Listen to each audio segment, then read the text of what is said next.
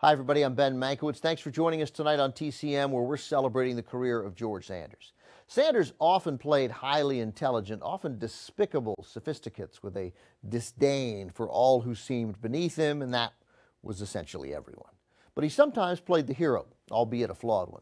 That's the case in the movie we have coming up next. It's the first in a series of films about a debonair detective who wins over ladies' hearts as smoothly as he captures thieves and killers.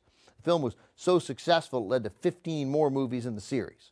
From RKO in 1941, it's The Gay Falcon, based on a single short story by Michael Arlen.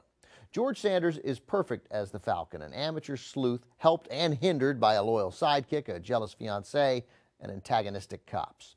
In this first entry in the series, the Falcon is pursuing a ring of jewel thieves at the behest of a beautiful young woman played by Wendy Barry.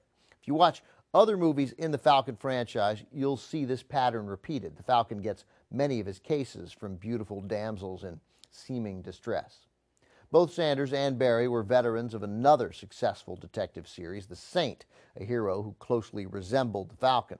Sanders starred as the Saint in 5 films from 1939 to 41, and Barry co-starred with him in 2 of those films, plus a third of her own.